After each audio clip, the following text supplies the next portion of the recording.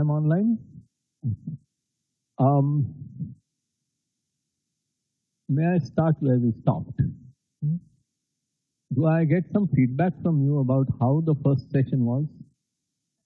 Wait. Then you have to study more, no? Uh-huh. There is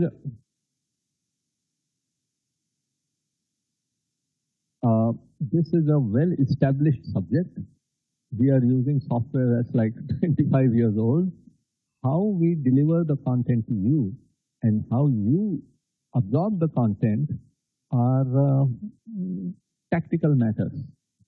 Madam is very much interested that you pick up these things. How to fit it into your curriculum is a different matter. This is an ad hoc kind of lecture. I'm here, so I'm giving it.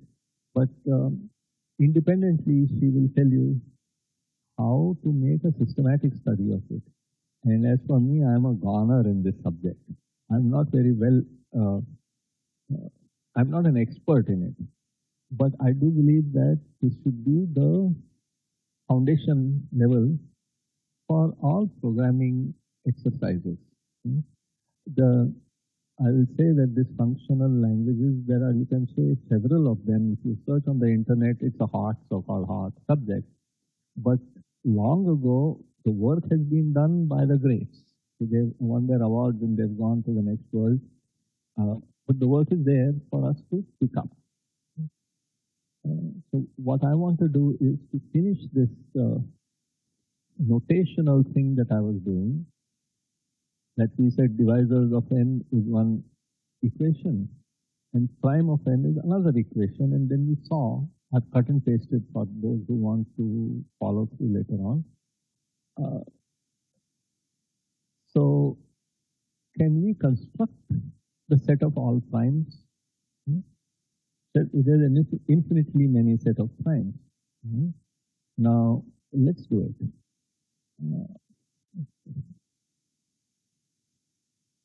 Load str2 underscore func def. That's what it is. Def very confusing. Dot Gofer script.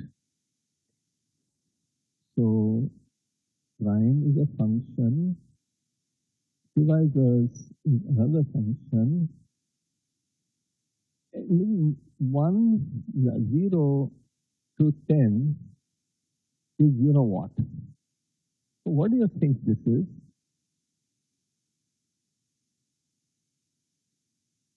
If I did it, the machine is going to crash. Let me crash it. Okay?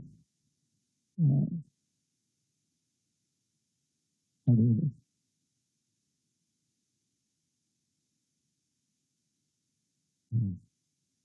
You did it. Okay? I didn't even wait to show it to you. But how about we restart the calculator?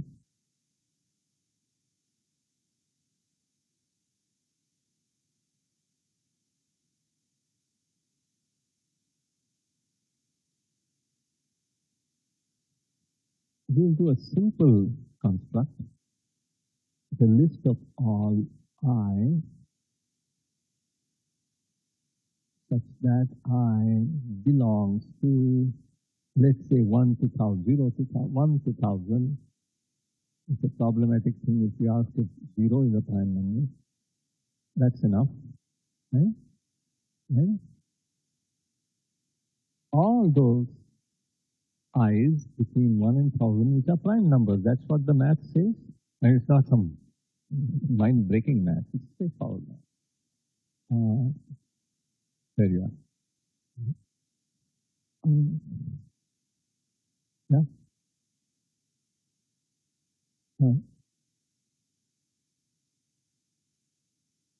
Well, let's see how this is done. Okay. Actually, I don't want to say it. I'll tell you why. There is something called operational reasoning, which is, if you look at operational reasoning on the net, you'll say how a machine goes around executing its program, loops, all of that stuff. avoid operational reasoning like the plague. That is the advice given by the person who put that dot. Do you know the name Dijkstra? Okay, well, Dijkstra said avoid operational reasoning as a plague. So what we are doing is, let's call it analytical reasoning. There are other kinds of reasoning called equational reasoning and so on. We don't want to discuss how this structure came about. This has a perfectly straightforward meaning, and sure enough, it's happening. Okay?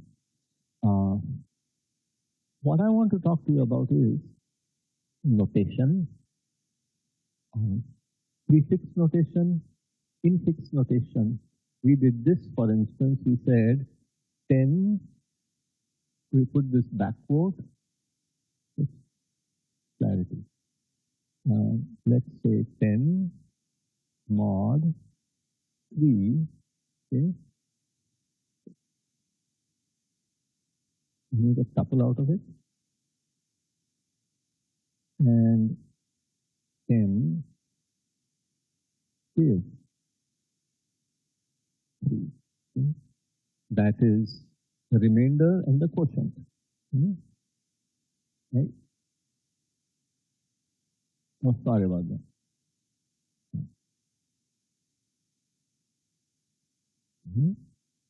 Now, mod is a prefix operator. To make a prefix operator into an infix operator, we put back quotes around it. Infix operator like plus, if I want to make that prefix, I put parentheses around it. And it leads me into trouble immediately. I'll show you.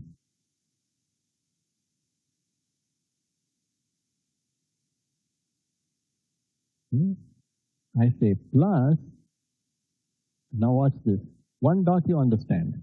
The left fellow is the function, the right fellow is the argument. Apply the function to the argument.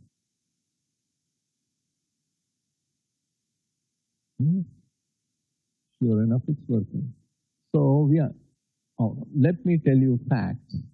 The dot is the highest priority operator there is in the system.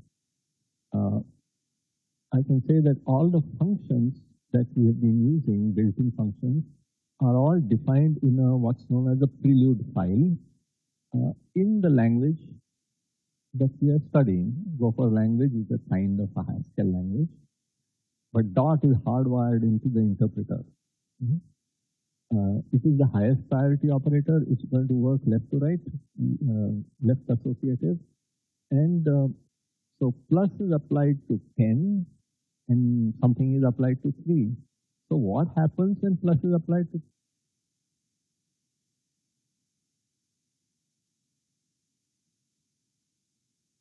Oh, it's a function from int to int. Right? Let me say this. F applied to 3, where f is some function from int to int. Okay. Now, what shall I say? The funda is that, technically speaking, all functions of the lambda calculus are unary functions. So what if I have a binary function or ternary, quaternary, whatever, 3, 4, 5, 8. One way out is to put a parenthesis around those arguments. Then we get a tuple of size 4 or 3 or whatever. Okay. So then the function is a unary function. Domain is a set of tuples, and whose range is whatever it is you want. The other way is to supply the arguments so that the function consumes it one at a time. For instance, here, plus consumed 10 and gave a function. That consumed 3 and gave you the result you wanted. If you had 4 arguments, basically you are going to get a set of sequence of 4 functions. The function on the left is going to consume one argument, it's going to give you a second function, that's going to consume an argument, that's going to give you a function, and so on. Then the final function will consume the last argument and get the result you wanted in the first place. There is a big theory behind it. We don't have the time to get into the theory. Uh, so let me show you, there is a function, built-in function called filter. Hmm? The correct way to do it is, what is the type of filter? If I say filter, it's going to do the same thing. Okay? Filter takes the first argument is any type to bool. The second argument is a list of those domain types of this, and the result is another list of the same. Let me just say filter. Okay, let's say prime. He wants a list. 1 to 100. Okay? We'll get a list of the same type as listing. Sure. There's a function called take, another function called drop. Right? So, do you look? Let's take a look at filter once again.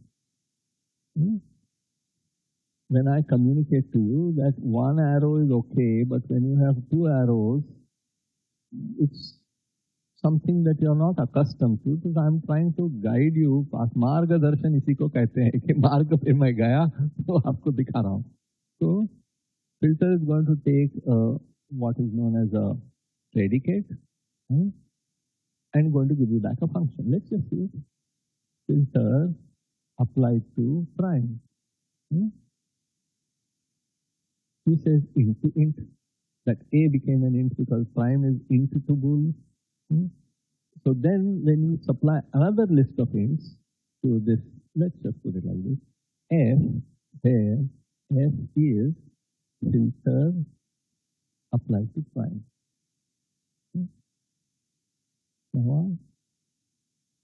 Something went wrong. F, where f is this. Okay? So he says it's a function from int to int. Right? So let me supply a list of ints. Right? Filter f of 2, 4, ... 100, where f is filter applied to. What do you think is the result going to be? There are no primes here, right? So when I say filter all the primes out of even numbers between 2 and 100, it's going to say, sorry, there is no such integer. Unexpected syntax error. 2 is a prime, nothing else is a prime. So if I say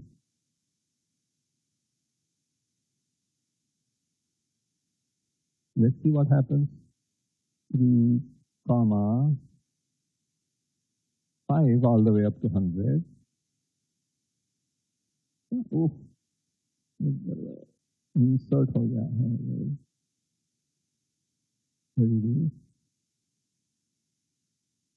This keyboard is insert. Okay. He says all these odd numbers are prime numbers. So I'm trying to convey that you didn't, probably many of you didn't know that this language existed, that this notation existed, but already it's all in your head. We're just giving you a concrete software which is doing all of the things you know already. So you know functional programming already. That is the point. Okay? You just need to know how to think along the things that you already know, so that you can use it for your, I don't know what, careers. Right?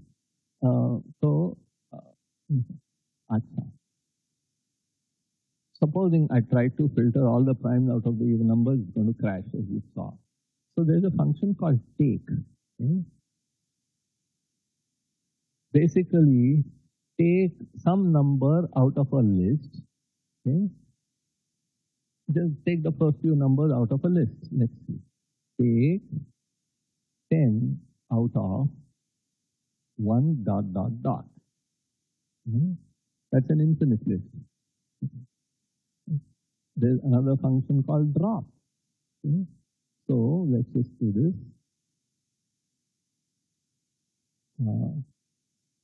Take 10 out of, drop 10 out of this.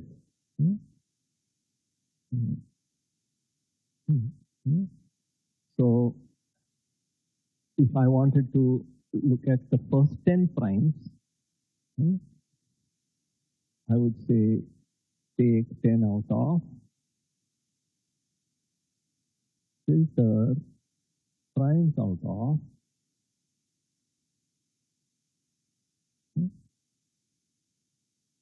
first 10 primes. Okay. How about the second 10 primes? Take 10 out of, drop 10 out of, oops, and unlock.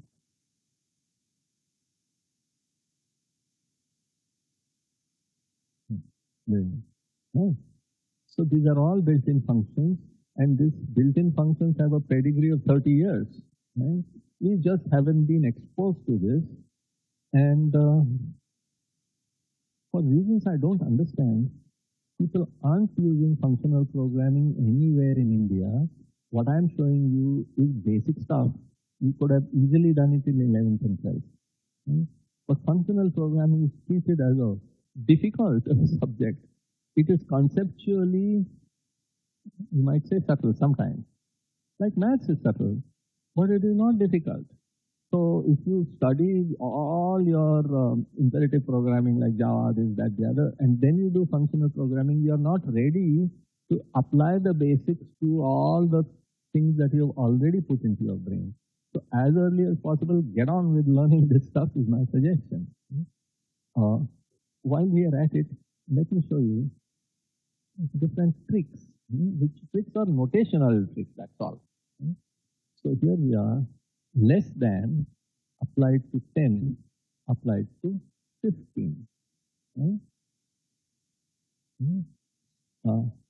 Equality applied to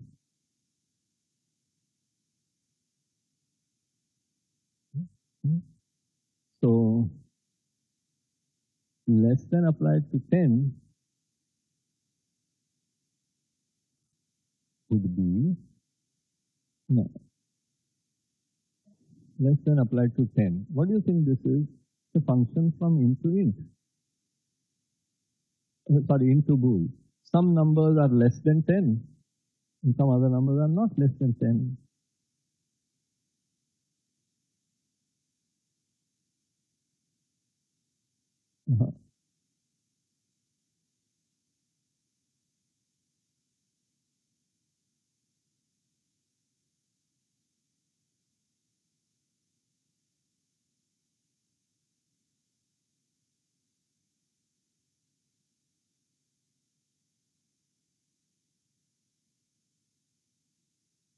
Nine is less than 10.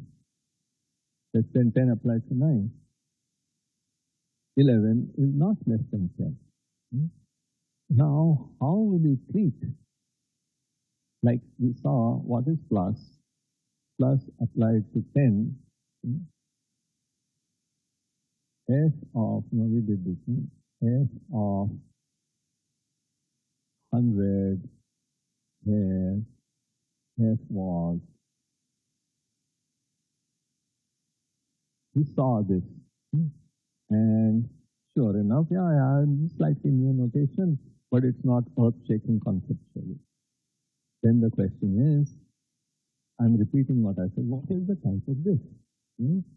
And some unresolved, we don't know exactly what operands are you going to supply. Okay? But this is understood as long as A is a numeric type, the function is A to A to A. That means plus is a thing that grabs an A, produces a function which grabs the second A and gives you the result where A could be an int and a float just now. So there is a numeric class.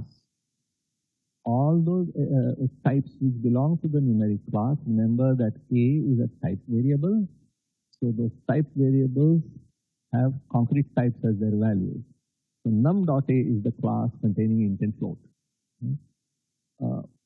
Haskell might have complex. I don't think this one has complex. We don't need it for our study. Then the question is, what do you think is this?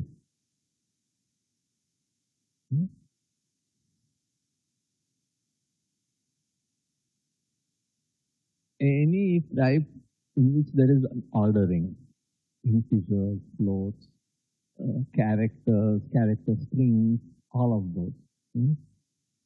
If you have a list, what do you think the ordering should be? We will discuss that later. We are coming too close to our lunch time. Like in the next 5 minutes, I have to stop. I have to stop more or less immediately.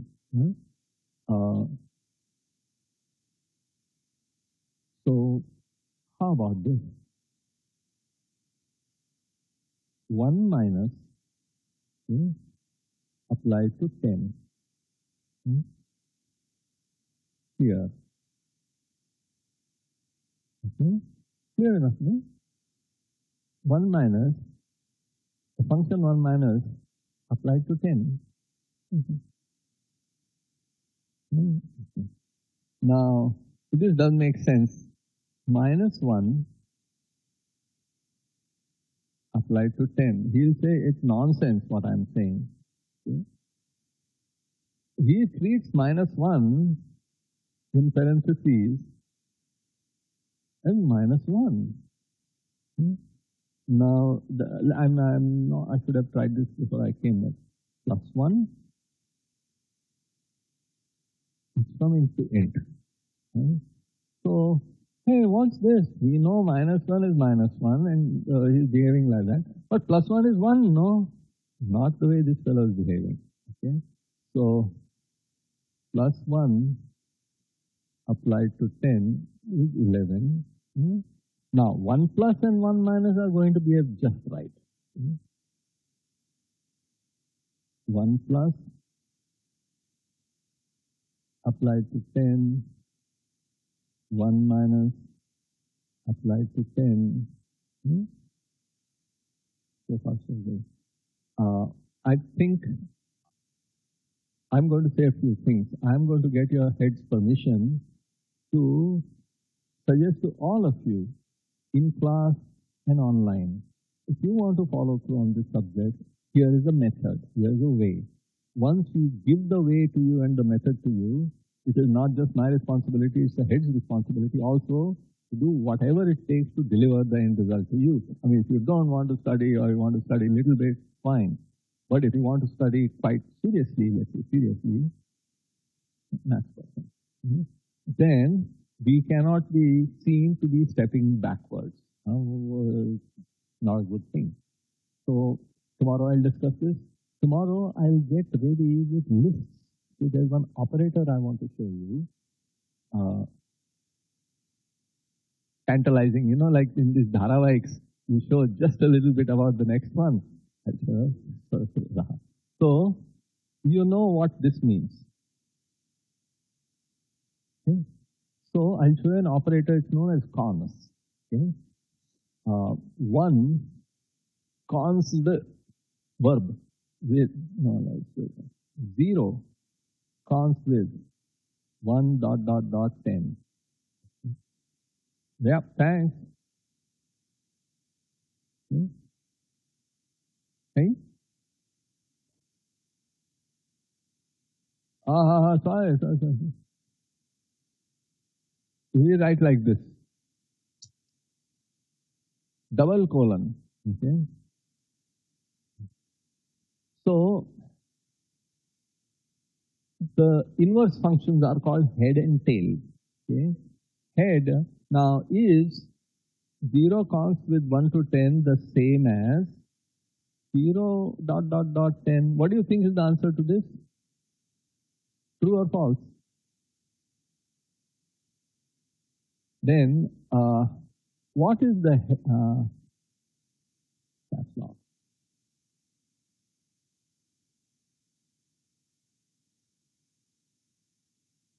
Hmm?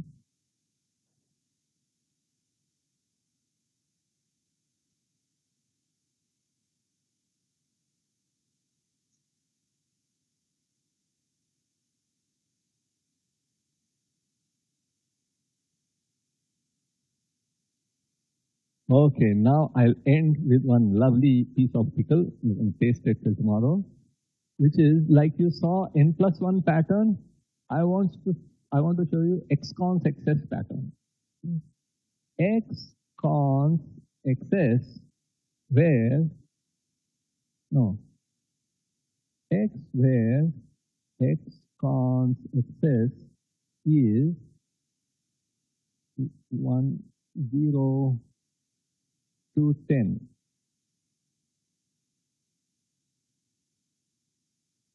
Xs. Okay.